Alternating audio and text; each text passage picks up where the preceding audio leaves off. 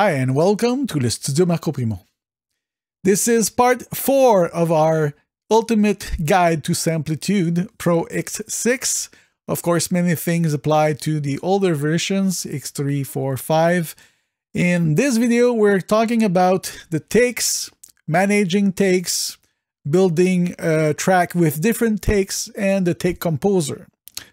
Let's dive in.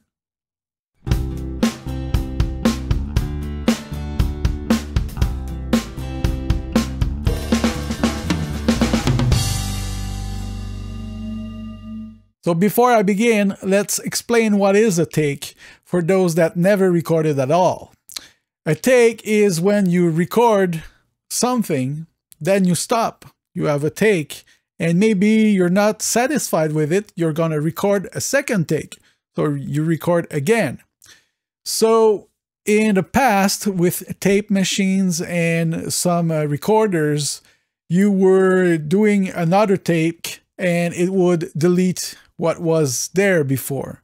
But now with DAWs today, most of them support multiple takes on the same track. So you arm your track to record, you hit record, you stop, record again over it, and you can access what was recorded before. So that's what we're doing today. Let's go to the computer. All right, to experiment with using different takes, we need to record some. So let's start with that. This is take one, take one, take one. We are recording take one. And let's record another one. This is take two. We are recording take two, take two, take two. And then another take, take three. We are recording take two. This is the take two, take two. We are recording take two, take two. All right. So the first easy thing that we can do, if we think that maybe the precedent take is better, you can right click on the object and go into select takes and choose one of the takes that are available. And now you'll be asking why there's only one. This is a little something special with Samplitude. It seems that if a take is longer than a precedent one, it will hide the other ones. We can go into Take Manager and you see it's the same thing. So what I discovered, and I did it on purpose, I did record that take longer than the other ones. So if I reduce the end, and you see, deselect and reselect, and the other takes will appear. We're still missing one, so let's go maybe here. Whoa, there's a lot of takes now. Let's go like this. Now you see a lot of takes. So I did some tests before, that's why they are showing. And now we can do right click, select takes, and let's go to 71. This is take one, take one, take one. We are recording take one. Okay. And of course the take two is not there, and that's the same reason. So if we go further, you see now we see 71, 72, 72 twice. That's special. But we can try them. Let's try the three. We are recording take two. This is the take two. Okay, let's try this one. We are recording take two. Okay. And of course we can rename them. Let's try the 71. This is take one, take one. Okay, so I could go there and rename it take one, or whatever the sentence of the singer is, or whatever the part of the song is. Of course, this can be very long to do that way.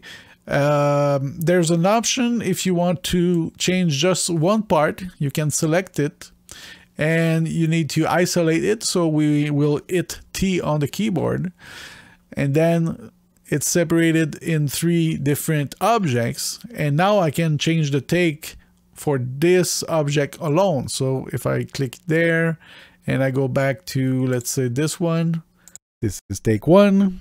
We are recording take 2. We are recording take 1. Okay.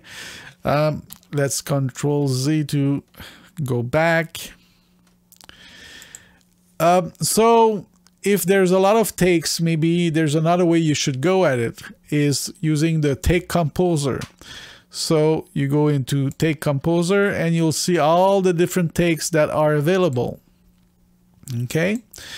If you want to focus on just a little part, you can loop that part if you want. So that's what we're going to do. I'm gonna select this part and activate the loop at the bottom here and play. This is take 1. This is take 1. Okay. And if you want to select another take for just a little part, you activate here at the top the cut mode. Okay. On this little icon there, marker menu, cut mode. Okay. And so you can select maybe this one instead.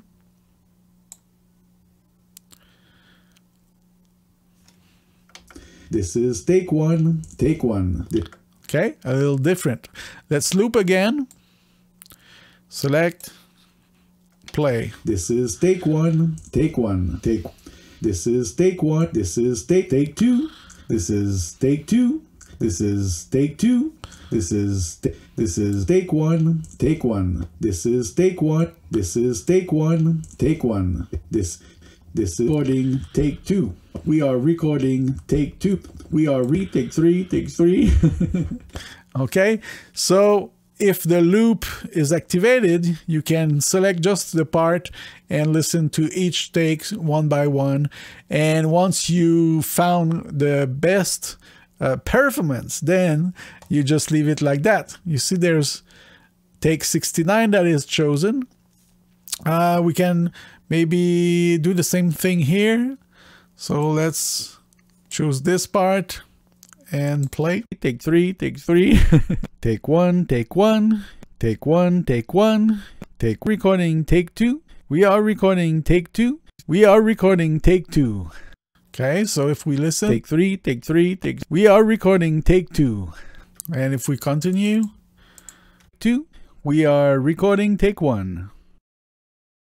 And let's take this part. We take 2, take 2. And once your composition is as you wish, you click on the X right here and it will ask if it should replace what is on your timeline. Replace takes on all the tracks. Okay. And this is what we get. Take 3, take 3, take. We are recording take 2. Take 2. We take 2, take 2, take. All right. And of course, if you made a mistake, you could take those handles. Of course, I did activate the auto crossfade before doing everything. So that's why there's some crossfade everywhere, you see. And then I can maybe move this part just for fun. And those could be gone. Oops.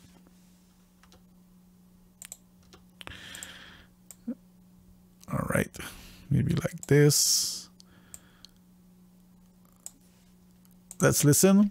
Take 3, take 3, take. We are recording take 2. Take 2. We are to take 2. We are okay. And of course I had a loop right there.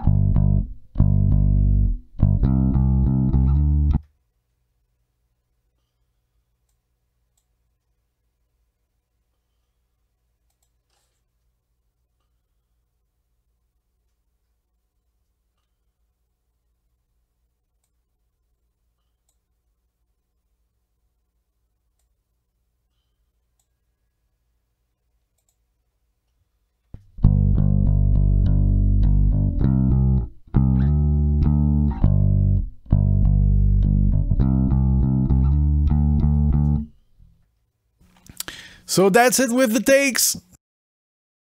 We all hope to be the best musician and do our recording one take and they will be perfect.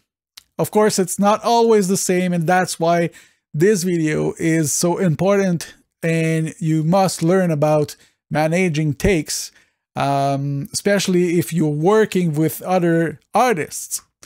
So I hope you liked this video. If you did, please click on the like button, consider subscribing, hit the bell to get notifications, go in the description of this video and click on the merch link. If anything fits your bill, it will help the channel. And of course, another way to help the channel is to click away and play as many videos as you can. Share the YouTube channel, share the videos. It's a nice help.